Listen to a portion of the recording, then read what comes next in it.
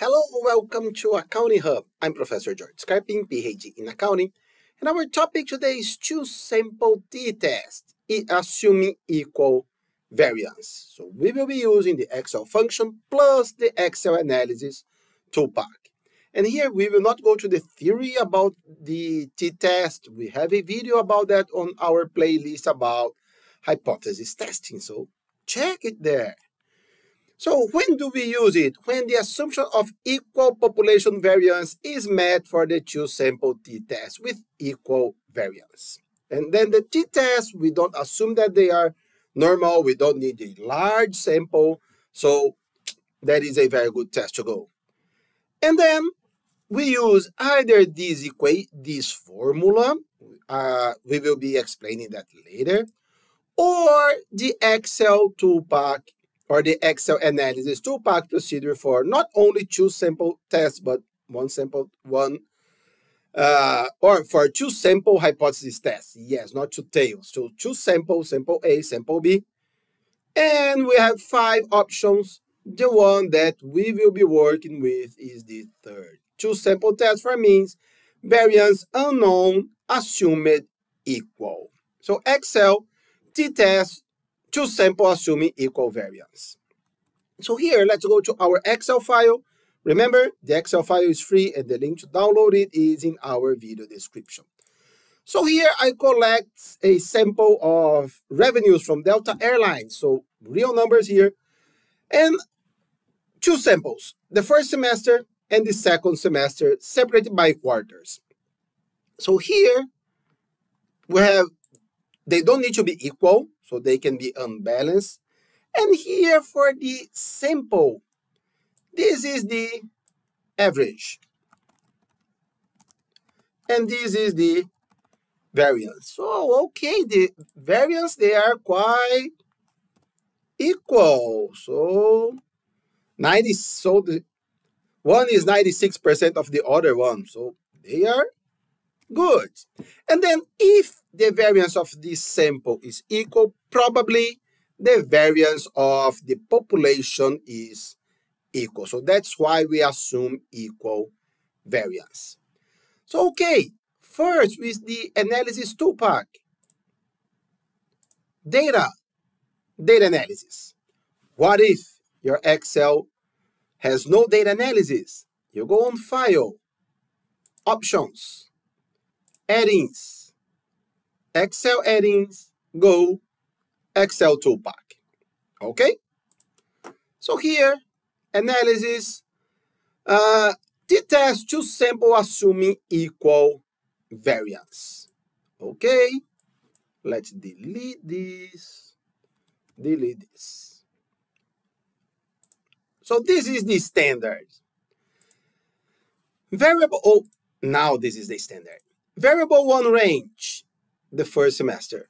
Don't select empty cells and so on. So here, the first one. The second one, don't select until 21. Okay. You can leave it blank. Labels, then the first is a label. Where new worksheet, we don't want it on new worksheet. We want it here on the E6, for instance. And okay. Perfect. Now let's assume that we are adding the B21. So we just select the two the same. And then let's go on here. Let's see. Yes, now the Excel. Well, fix that.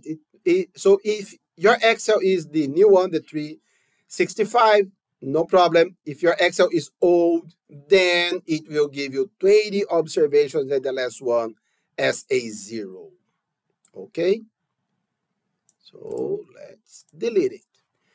What do we have? The mean. Wow. Good. The variance. Good. And then p-test 1 tail. Our yellow. Here, so the 1 tail. The first semester, the average is lower than the second semester. So our first hypothesis is if the first semester is equal or is higher or equal than the second semester. If we reject it, then the first semester is lower. So here we, one asterisk here, fail to reject. So no, they are not statistically lower than the second semester. So we fail to reject. And okay, two tails. Now, if they are the same. So here, if they are the same or not. So here, let's go to the green. We also fail to reject. So they are not different. So here, two asterisks, fail to reject as well.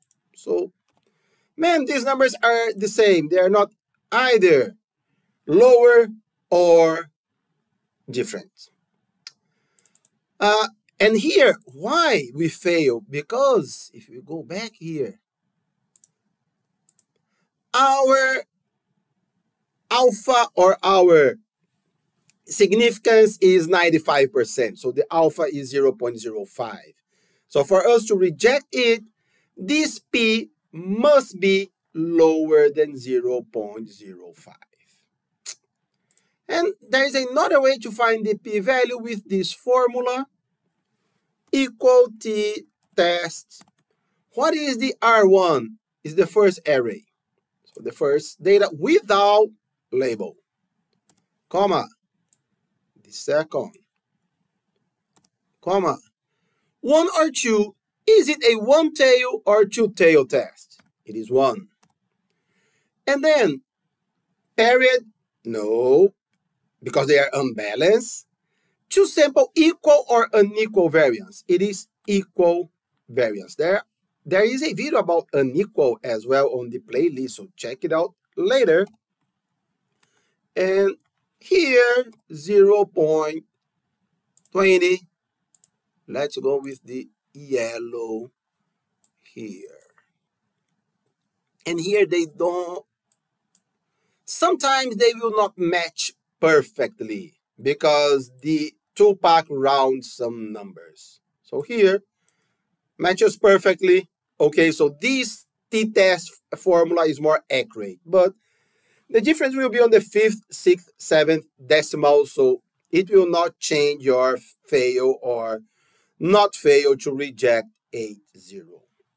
Okay, and then the two-tail, let's copy and paste this one, and the only difference is on this parameter, the first, second, the third parameter, that is two-tail test, the 0.4. So here the 0.4. Easy, huh? Easy when you know that. So guys, thank you so much. Questions or comments, leave them here or email me at jscarpin@gmail.com. Have a very nice day and God bless you.